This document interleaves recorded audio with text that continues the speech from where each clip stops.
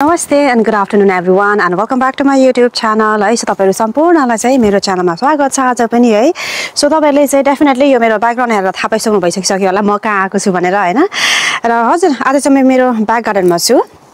र मेरो भ्लगको सुरुवात गर्नुभन्दा अगाडि चाहिँ फेरि पनि तपाईहरु सम्पूर्णलाई हामी नेपालीको महान चाड हजुर यो 2081 सालको शुभ दशैं अनि शुभ दीपावलीको हार्दिक मंगलमय शुभकामना भन्न चाहे म अनि मेरो परिवारको तर्फबाट. र विशेष आज चाहिँ मैले तपाईहरुको माझ किन यो ब्याक गार्डनमा आएर यसरी बोल्दै छु भन्दाखेरि चाहिँ तपाईहरु सम्पूर्ण तपाईहरु सबैजनाले चाहिँ आम स्योर तपाईले हाम्रो भाइ बहिनी दिदी हुन्छ नि दाजुभाइ दिदीबहिनीको सबैको हार्भेस्टिङ भ्लग गर्दा हेरिसक्नु भइसक्यो हैन. उहाँहरुले एकदमै मजाले एकदमै धेरै हुन्छ नि थुप्रै किसिमको उहाँहरुले चाहिँ यो के भन्छ भेजिटेबल्सहरु उमारेर उहाँहरुले हार्भेस्ट पनि गरिसक्नु भइसक्यो है. तर म त बिचाराकै हेर्नु न है मैले हुन्छ नि अस्तिदेखि हार्भेस्टिङ भ्लग मैले जस्ट बनाउँछु भन्दै थिए बट देन सबै खाइ त सके मैले है. टिप्दै तरकारी बनाएर खाँदै टिप्दै तरकारी बनाएर खाँदै गरे हैन. अब कहाँ रहन्छ है. सो यतिखेर चाहिँ जस्ट गएको लास्ट 2 वीक्स बाट चाहिँ एकदम हुन्छ नि एकदमै कन्टिन्युअसली पानी परिरहेछ यहाँ अब युके मा चाहिँ. सो त्यो टाइममा चाहिँ के भयो भन्दाखेरि मेरो रहल पल जति पनि लेफ्ट ओभर यो मेरो भेजिटेबल्सहरु थियो नि त्यो सबै अब कुहिनु थाल्यो के. अनि त्यो कारणले गर्दाखेरि चाहिँ आज यसो अलिअलि हो कि यस्तो घाम लागिरहेछ है. सो यो मौका पाएर चाहिँ जति पनि मेरो लेफ्ट ओभर मेरो यो भेजिटेबल्सहरु छ यो सबै चाहिँ आज मैले जस्ट टिप्नु पर्यो हार्भेस्ट गर्नु पर्यो भनेर भन्दै छु है. सो हेर्दै जाम आज मैले के गर्थे मैले चाहिँ यो मेरो भेजिटेबल्सहरु चाहिँ मैले चाहिँ जस हार्भेस्ट गर्न सफल हुन्छु. सो मेरो यो भिडियोलाई अन्तिमसम्म हेरेर मलाई साथ दिनुस् है त. यो चाहिँ मेरो पर्पल फ्रेन्च बिन्सहरु है. यो जस मैले लास्ट इयर पनि रोपेको थिएँ इयर बिफोर पनि रोपेको थिएँ यो चाहिँ. अनि है खाँदा पनि एकदम मिठो हुने एकदमै सफ्ट हुने है. यो खालको फ्रेन्च बिन्सहरु चाहिँ बाहिर चाहिँ नपाउँदो रहेछ है. अनि यो चाहिँ मेरो लास्ट हो यति नै हो. अब अलमोस्ट सकिसक्यो भन्दा पनि हुन्छ है किनभने यसपाल चाहिँ निकै फल्यो हो यो मेरो फ्रेन्च बिन्स चाहिँ. अनि एकदमै है उमार्नु पनि साह्रै सजिलो के. यो चाहिँ मलाई साह्रै मन पर्यो. अनि मेरो भेजिटेबल्समा अलिकति फेभरेट है. नत्र भए चाहिँ म हुन्छ नि साह्रै यो के भन्छ भेजिटेबल खानुको लागि त एकदमै राम्रो हो हेल्थको लागि त है. तर म चाहिँ छु नि यस्तो मांसाहारी परे के है. मलाई एकदमै धेरै मासु खानुपर्छ है. अब ज्यान हेरिराख्नु भएको छ तपाईहरुले हैन. म कता मोटी छु हेर्नुस् त है. and I'm trying to be healthy.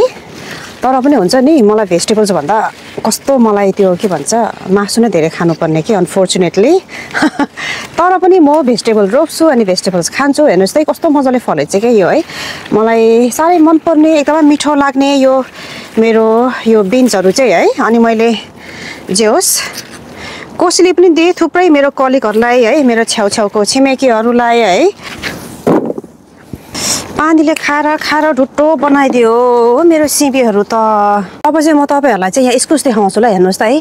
So finally मेरोमा यो के भन्छ अलिअलि इस्कुसहरु चाहिँ फल्नु थाल्यो. So I am so please के हुन्छ नि मलाई यति रहर थियो है यो इस्कुसको चाहिँ हुन्छ हुँदैन भन्दा डर लागिरहेको थियो. सो फल्नु थाल्यो है. तर के भन्छ अब अक्टोबर हुन्छ नि लाग्ने बेला भयो नि त है. अब टेन्सन त त्यहाँ पो छ त. अब यो फेरि अक्टोबर पछि चाहिँ यसको हालत के होला भन्ने मलाई एकदमै डर भइरहेछ है. अनि फल्नु चाहिँ जे होस् मेरो फल्दै छ. ओ यहाँ माथि पनि फलिरहेकै छ है. इस्कुस चाहिँ जे होस् मेरो हुँदै छ. ओ यहाँ तल कुना जस फल्नु चाहिँ फल्दै छ के रे है. तर टेन्सन चाहिँ के हुन्छ भने फेरि अर्काको बारीमा गयो भने चाहिँ फेरि मार्छ के. यहाँनिर फेरि छिमेकीहरु सबै मेरो त गोराहरू मात्र छ नि त. अनि यहाँनिर फुल पनि फुल्दै छ है.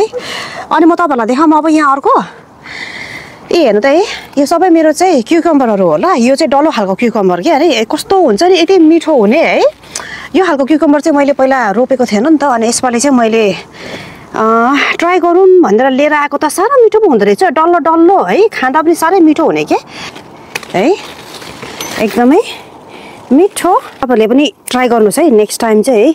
हेर्नु न यो डल्ले काँक्रा भुन्टे काँक्रा के है कस्तो राम्रो छ.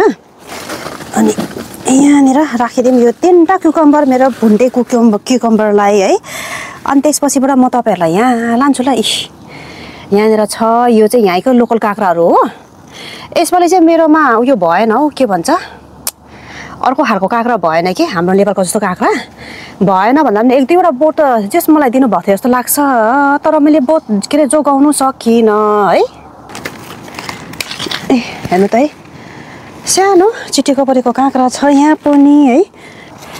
यहाँनिर छ यो मेरो अर्को काँक्रा है. अब के गर्नु हैन अब अहिले ननिकाली त पछि त झन् कुहिएर जान्छ है। त्यही भएर सबै काट्नुपर्छ। मिठो छ जे होस् यो खाँदाखेरि पनि।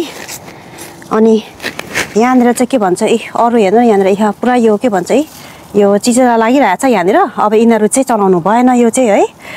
अलिअलि भए पनि मेरो जस्ट फलिदियो हौ यो चेरी टमाटर्सहरू होइन। मजाले यहाँनिर फलिराखेकै छ। यो चाहिँ अलिकति ब्ल्याक खालको हुँदो रहेछ, एकदमै सफ्ट मिठो है। यो खानुको लागि पनि एकदमै है यतिकै हुन्छ नि, काँचै खानु पनि कस्तो मिठो हुने क्या। सो मेरो टमाटर्सहरू हो यहाँनिर राम्रो फलेको छ जे होस्। यो चेरी टमाटर हो यिनीहरू सबै है। यसलाई हुन्छ नि यत्तिकै भचाउनु खोज्यो भने पनि यो के अरे फ्लाट फ्रुटै भइहाल्ने क्या। हेर्नु न यहाँनिर पाकेर है कस्तो बिजो भइसकिसकेको छ क्या टमाटरहरू पनि।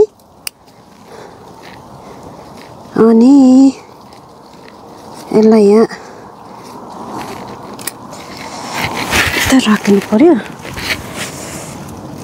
टमाटर है कस्तो हुन्छ नि फलेको देख्दा है उयो के खानु पनि लोभै लाग्ने क्या। यहाँनिर फलेर फुटेर टमाटर त बिजोक भएको छ हौ मेरो। हेर्नु नि है यो पनि टिपिदिउँ। यहाँ पर कुनामा पनि छ है। अब मैले भेट्नै सक्दैन। आई डोन्ट नो कि अब यो ठुल्ठुलो टमाटरहरू चाहिँ कहिले पाक्ने भनेको क्या। यिनीहरू चाहिँ हेर्नु न क्या यहाँनिर है। यिनीहरू त डल्लै बाँकी नै छ क्या। ऊ यहाँ माथि पनि रहेछ। खोइ त यता जाउँ आइया हौ। अब हेर्नु न यहाँ पुरा झाङै झाङ त छ हौ। मैले केही त देख्दैन भनेको। अब कसरी टिप्ने क्या मैले। हुन्छ नि एउटा हातले क्यामेरा समाएको छु। भगवान् यति सिसो अप्ठ्यारो क्या मलाई है। ल तपाईँहरूलाई देखाउने कसरी आथा। ल यस्तो गर्दै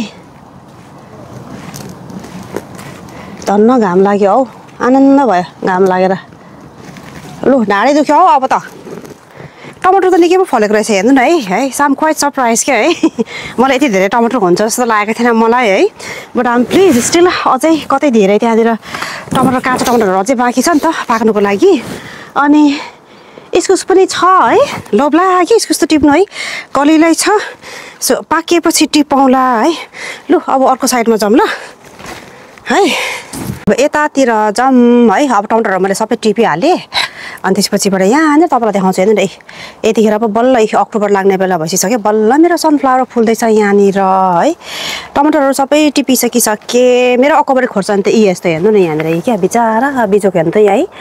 एउटा के भन्छ खै त नि कोपिला पनि छैन। अस्ति देखेर कोपिला देखेँ जस्तो लागेको थियो है। आई डोन्ट नो खै के भएको अब हुँदैन रहेछ है। अब यसलाई चाहिँ जस्ट गमलामा निकाल्नु पर्यो। अब चाहिँ मात्र यहाँनिर मेरो टलपल काँचो टमाटर बाँकी छ।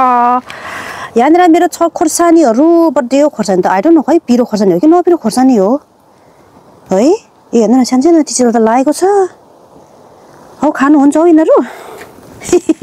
कस्तो क्वेसन गरेको होला है मैले है। अरे शिव यत्रो पिचुके क्या। कुनै कुरा त हुन्छ नि यो के भन्छ हाम्रो जिरे खोर्सानी के त होइन कम्ता मिठो हुँदैन है। हेर्दा यत्रो पुन्टे हुन्छ भगवान्।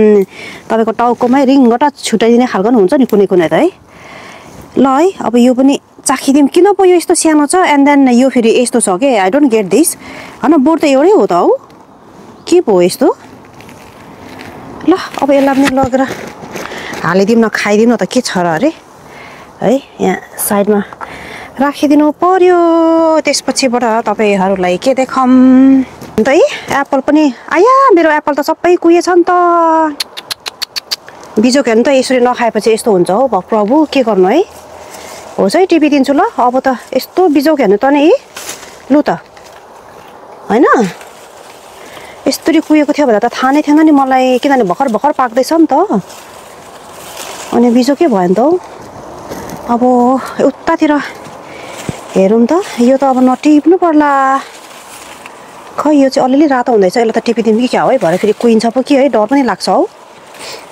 अब होस् यो तिनवटा चाहिँ टिपेर हालिदिनु पर्यो। कता राखौँ लु त है। भरे केटाकेटी आएर अब केटाकेटी पनि के भने घरमा अहिले 3जना मान्छे मात्र छ। कसले खाने कसले हेर्ने। लु त हौ भरे जेसुकै होस् खोर्सानी टिपिदिन्छु रे। यस्तो हावाको मान्छे छ म होइन। ल एक दुईवटा भए पनि खाइदिउँ के जान्छ अरे। लु त अब भरे लाई भए पनि पाकेको कुरा त टिप्नु पर्यो होइन। भरे फेरि बिजोक हुन्छ यहाँनिर है आमामामा हेर्नु न यहाँ के भन्छ यो इस्कुस के माथि माथि गएर है ओ माइ गॉड भरे म लड्यो भने यहाँतिर पनि रहेछ क्या यो एउटा एप्पल पनि टिप्पिदिइहाल्नु पर्यो लु त भरे बिजोक हुन्छ फेरि है आइहाउ अब निस्किने बेलामा यहाँ थाम भरे म लड्यो भने म मोटीको बिजोक हुन्छ फेरि ओके यस्तो माथि माथिमा हेर्नु नि हेरि सबै के भन्छ किराले खाइदिएर के यस्तो रुखको पनि के भएको होला है लु अब यो भयो अब फेरि के टिपौँ त यता हेरौँ ल अब मेरो यहाँनिर हेर्नुहोस् त है ग्रेप्सहरू फलेको छ क्या यो एक दुईवटा मसिनो मसिनो भएको छ चिटिक चिटिको परेको नि त है र पनि त मिठो पो छ है एक दुईवटा भयो भने क्या यो के भन्छ मसिनो भयो भने के अहिले चाहिँ के हो यो मेरो फर्स्ट साल हो यो मेरो ग्रेप्स फलेको चाहिँ मिठो र सिडलेस भनेर किनेको तर सिड रहेछ कि हेर्नु न के भएको होला है मसँग चाहिँ दुई खालको छ एउटा यो व्हाइट खालको छ यो ग्रेप्स एन्ड देन त्यसपछिबाट चाहिँ अर्को चाहिँ उता पल्लोपट्टि चाहिँ पर्पल खालको छ कालो खालको ग्रेप्स छ है अनि त्यो कालो खालको ग्रेप्स चाहिँ मैले अस्ति खाइसक्यौँ जोस् यसपालिको ग्रेप्स एकदमै ठुल्ठुलो चाहिँ हुनु सकेन है किन हो खाँदाखेरि चाहिँ जे होस् एकदमै हुन्छ नि गुलियो गुलियो अमिलो अमिलो खालको भएको छ क्या यो ग्रेप्स चाहिँ अनि हामीले चाहिँ त्यही अब यसलाई पनि कहिले यो अलिक ठुलो हुन्छ र पाकेर खाउँला भनेर भन्यो भने त ढिलो हुँदो रहेछ है सो त्यही भएर अस्ति हामीले यत्रोमै खाइदिइहाल्यो क्या किनभने पाकिसकिसकेको थियो नि त so that looks quite nice हेर्नु न है कस्तो राम्रो छ क्या यो पनि मिठो छ जे होस्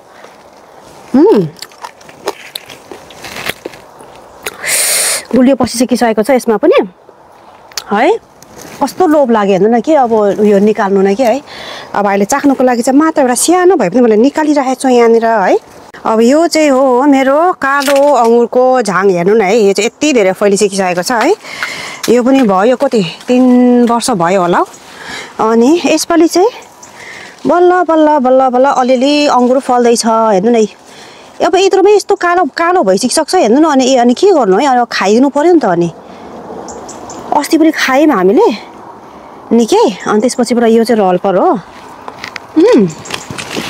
कस्तो गुलियो छ है यो पनि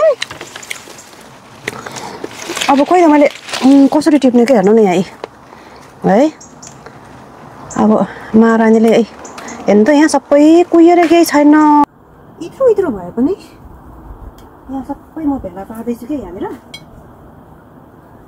किन खेर फाल्ने भनेर है यत्रो दुःख गरेको हेर्नु त यदि भए पनि भेला पारेँ मैले अङ्गुरहरू है अङ्गुरहरू त सबै कुहिएर केही छैन रहेछ कि हेर्नु न यहाँ पल्लोपट्टितिर के छैन बिचारा अब त्यही हो नि हामीले याद नगरेर है सबै कुहिएर सबै खेर गयो अब यति भए पनि जोस् टिपेको छु कि अब यही धुई पखाली गरेर भए पनि खानु पर्यो है किन खेर फाल्ने होइन बल्ल बल्ल फलेको अरे त्यही हो रोप्नु भ्याउने अनि खानु नभ्याउने मान्छेहरूको जात चाहिँ है यस्तै हो के ल है अब के बाँकी छ अब त लगभग मेरो सक्नु आँट्यो है अब चाहिँ अरू कतिर जाउँ है त ल